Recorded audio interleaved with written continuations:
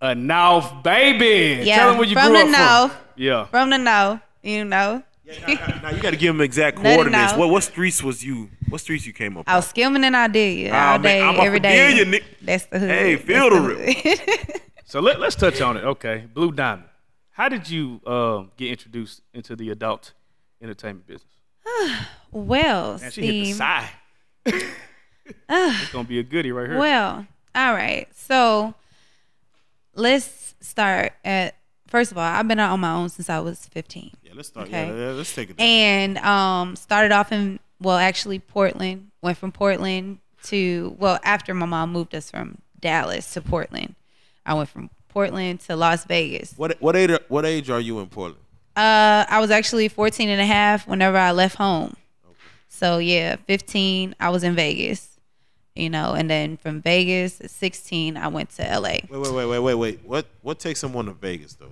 We gotta take this. This is slow. Well, it's a lot going on. It was a whole lot going on actually. From Portland to I was with some friends that ended up not to be friends like they were supposed to be, and you know, I ended up having to like get away from them like on some crazy shit. Was it money involved? Yeah, it's always money involved. Absolutely, and you know, I just couldn't deal with the situation and the circumstances. Right. I feel I had to make a move, you know, for it. And yeah, but luckily, I mean, hey, I made it through the storm.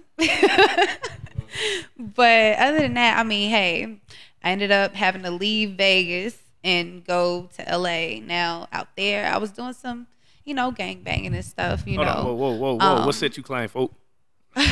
10 Trey Hoover Crib. Oh, she cripping.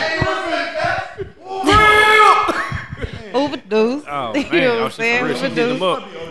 Hey, what's so fucked up about LA is like you could be on one street and then on the next street it's like some whole other shit. Absolutely. How long did it take you to figure out LA wasn't really none to be played with? Well, you know, I was getting into some things. You know, some things I can't really talk about.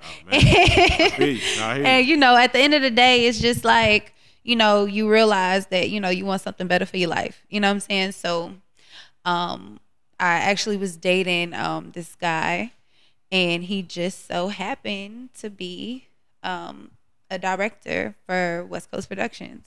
Oh, wow. And he told me, he was just like, I want you to get away from this area. Like, you're too beautiful. You got so much going for yourself. I just want to put you into modeling. And he ended up putting me into modeling. But, you know, it was just like magazine stuff or whatever. And he always had me dropping off the checks to the locations and shit, like just to the front door. Yeah. You know what I'm saying? Like, and then one day the door was open. Like, I had no idea what was really happening up at these locations. Right.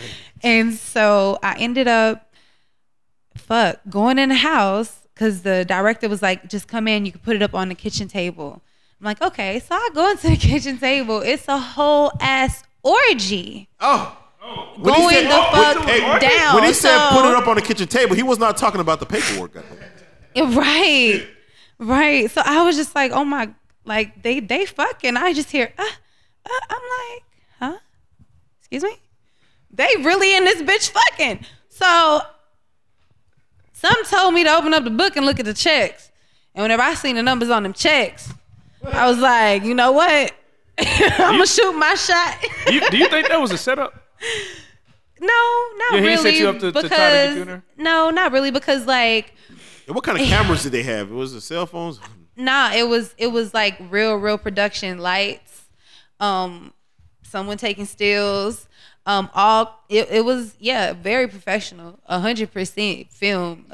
You know, it was some top of the line shit. Okay, so you fast forward, you see the check amount.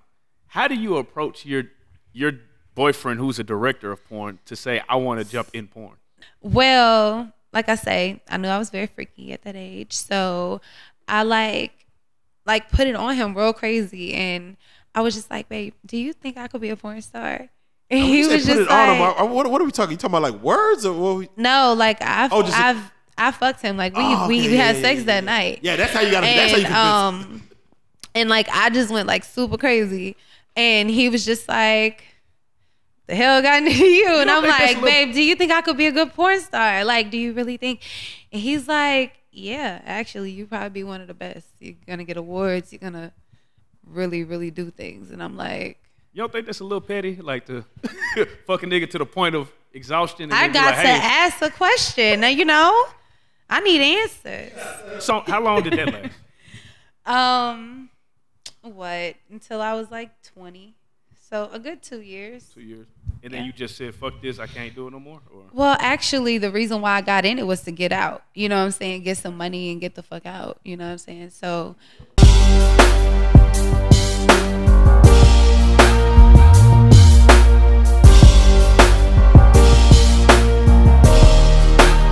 Shout out Reallyfe Street Starz, nigga.